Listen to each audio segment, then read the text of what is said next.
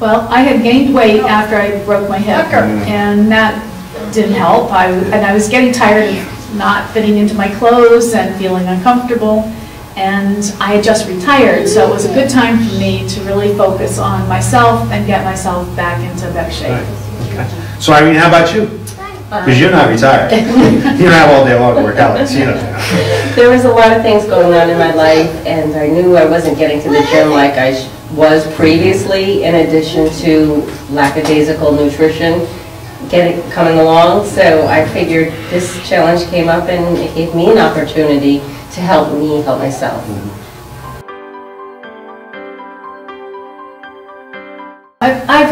In the past, I've used recording, and that's always helped me. So I find that the most useful thing is you really is paying attention to what you're eating, and putting it down on paper makes you really realize what you're eating. I think too, having the group to discuss things like what are your challenges and what have you found that works for you really is helpful too.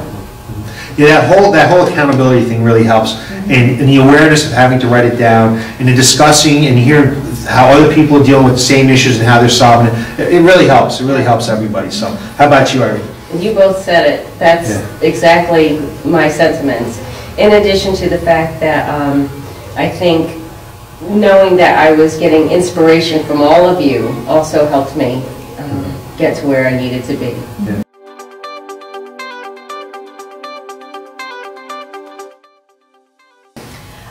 I feel pretty good. I feel like I'm in control of what I'm doing, and I'm just planning to continue on with it. Introducing some carbs, though, now that we couldn't have before will be nice. But, you know, I think it's going to, you know, continue to work. Yeah. You can't be afraid from starchy carbohydrates. You need those in your diet, and just make sure that they're the right choices and the right portion sizes, and it'll be fine. Right. Yeah, absolutely, yeah. I think I'm going to continue working with what we have right now, just to keep going, keep the momentum going. I'm not going to quite introduce so many carbs just yet because I could really overload with them. But I'm going to go with the mentality that we have right now.